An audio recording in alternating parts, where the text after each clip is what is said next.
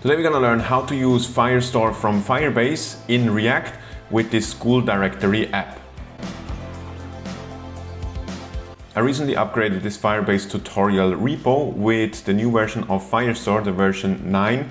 This one has been version 7 for quite a while. You can find version 7 still here in this branch. But today we're going to look at how to actually connect the version 9 with React in a CRUD app, which is this school directory application where you can add different schools with a score, also register, log in and log out your user. And if you're logged in and add a school, the email of the person that has added the school will appear here. If there is nothing or if there is nobody logged in, it says unknown. So let's register quickly a new user. Register. And we can see we're logged in here again. And if we add another school, we can submit that and we can see we have added it. So to start, we need to set up Firebase. You can go here to add a new project, give it a name.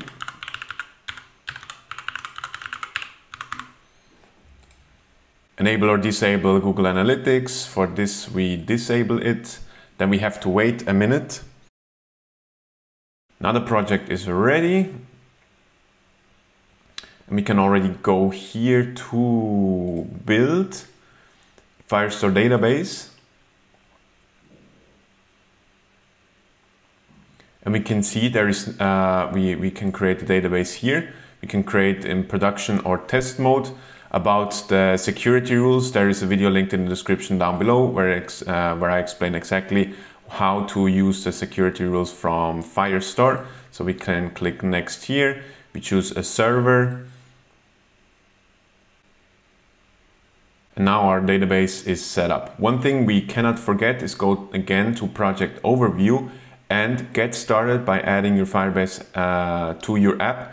If we work in the web, we want to click here to web, and then we want to register an app. So school directory 22 can be any name actually.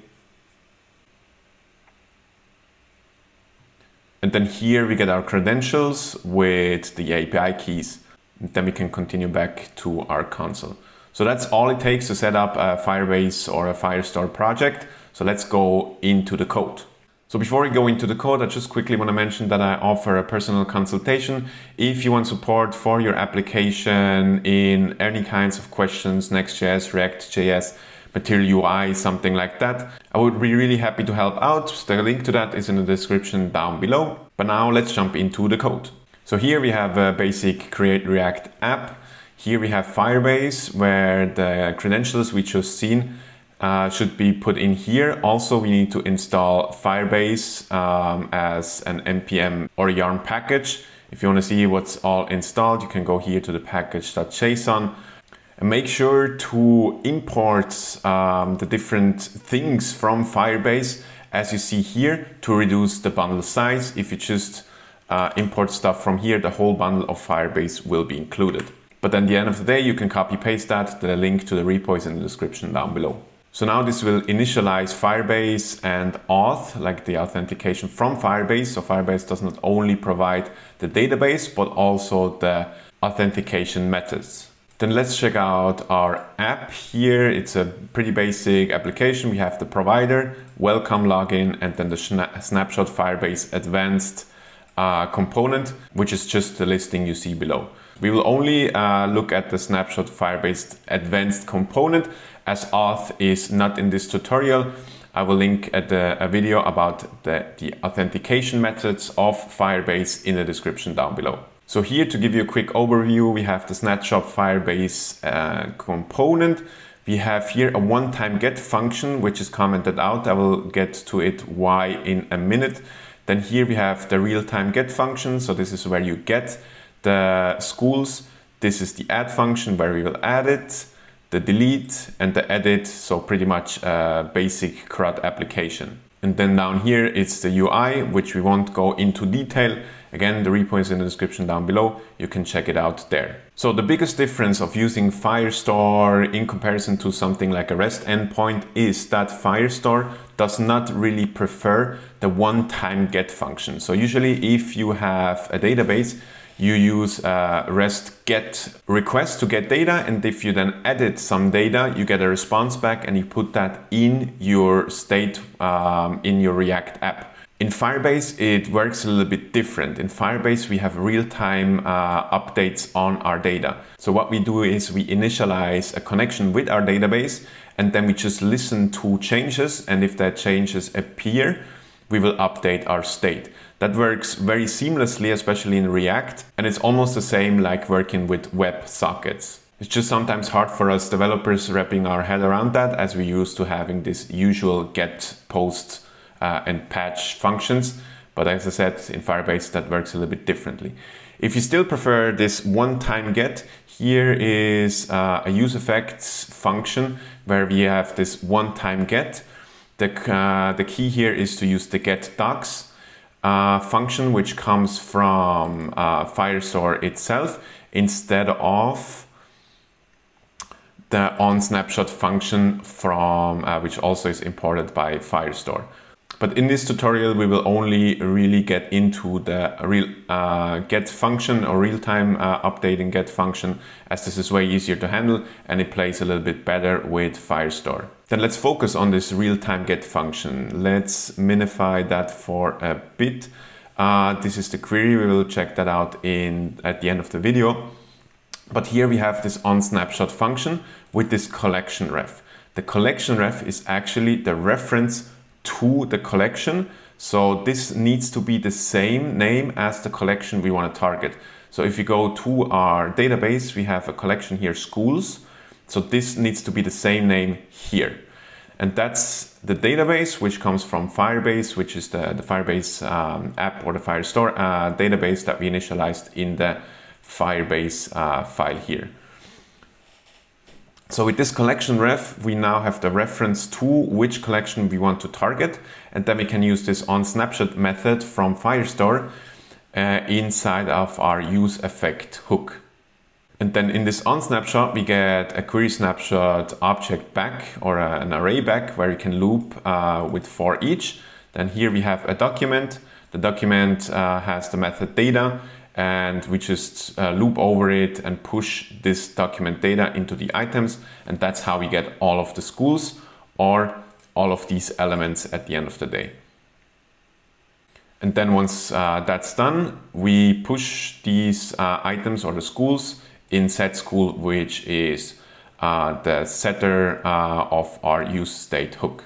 And that's pretty much all there is to it. Also, don't forget to return this function to unsubscribe when the component unmounts. Then the add function is almost as easy. So we have some business logic up here, the new school object. One important thing is the UUID we add here. We do this with the package UUID, and then this server timestamp. Keep in mind to not add new date or something like that, as this can't be trusted, because new date, so this one here, takes the date off the browser, but with this server timestamp, we can be sure that it's correct, because this also comes from Firebase Firestore, so this method here. So that's the recommended way how to use a timestamp. And then this new school object goes in here to set doc, which is a method again coming from Firestore itself. So up here. And here we have one different element. We have the school ref, where we need the collection ref. So this is our database and the name of our collection, which in this case is school. So again, this reference up here. And then if you go back down, we have this collection ref, and then we need to put in the ID, so the new school ID. That's at the end of the day what will show in our database here. So this will register that URL. So if I would add new school ID as a string here and add a new school, this wouldn't be a UUID, this would be school.id or new school.id. And then we can just use this school ref and the new school object, and that's already it. So very, very easy. And then very easy as well is to delete a school. So here we have the school ref again. This is a document method from Firestore. We again have our collection ref. And then what we just need is our school ID we want to delete. And then we just use this delete doc method from Firestore again. And put in here our school ref, and that's it. That's the only thing we need to be able to delete a school. And then edit school, it's almost the same as delete. Again, we have our school ref here.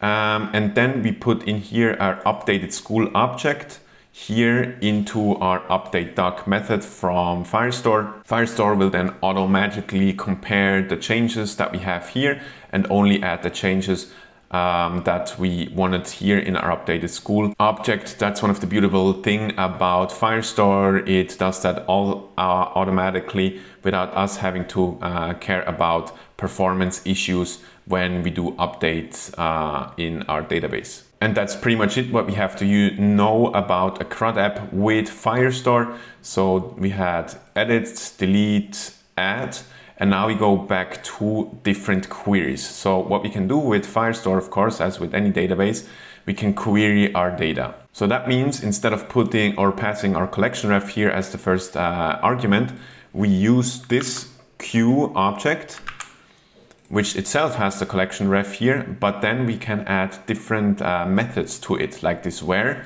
This where also is a method from Firestore itself. And then we can all filter, for example, only the schools that have a title of school 1. So I didn't save yet, so that's why we see different schools. So if we have that, I don't think we have a school 1, so let's use school 13. Now we save that, and now we can see we only get the school 13 back. One important thing to know though is if you want to chain wheres together, we can use that with this. If we have a different where here and we want to score only that it's equal or bigger than 100, which should be the case here because the score here is 10. So that works, but that only works if because I've already prepared something here in the indexes. So if you have combination queries, you need to add an index here. If we delete, for example, this index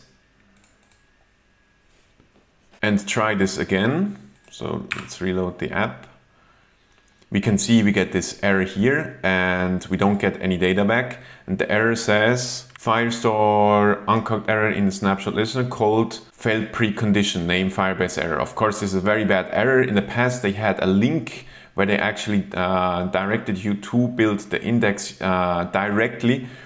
It's not the case anymore. I don't exactly know why. Maybe they fixed that in future versions of the version 9. So how you would again add this index is if you come here, composite, create index, and then field path that would need to be title and score.